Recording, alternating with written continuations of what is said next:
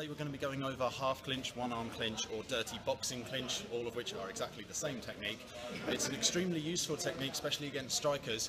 However, there are so many escapes and counters from it that if you're going to be using dirty boxing clinch or half clinch, you've got to know what they are, otherwise it's going to be used against you. So the dirty boxing clinch is essentially, like, instead of a full clinch being here, half clinch goes on this side. It's extremely useful if you can pull the head down, keep the elbow in, and keep throwing shots into the chin, into the ribs.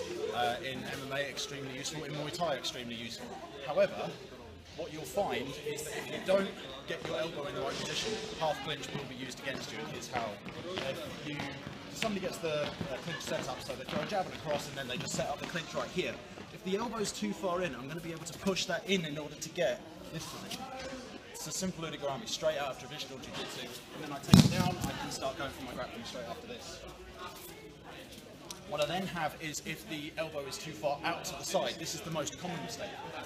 Some people keep the elbow out so that they can fit in the punches, so that more punches come in, but if this elbow is too high, I'm going to take that next punch out to the side, take that underhook and march straight through into an ogoshi position, sink my hips, lift him up, and he's going over. So one more time. Go 1, 2, here he's throwing these punches in, I'm going to try and take control of one of them. If the elbow's too high up, if the elbow's in, I can't push forward at all. If the elbow's too high up, I can actually sink through here, sink my hips and go for ogoshi. Okay, the last thing that you need to be wary of if you're getting somebody in the half clinch is an accidental armbar. Now, it's not an armbar that people regularly give you, but most people don't make this mistake in half clinch. The half clinch is on, so there it is. They usually don't stay that far away. They want to get in close, they want to keep that elbow up against my shoulder so that I can't push in. If they keep it extended all the way out, it's a simple armbar from there. So I trap the hand, I just lift, and that's an armbar waiting to happen. Straight off that, I can start throwing in some wide shots, start using my legs.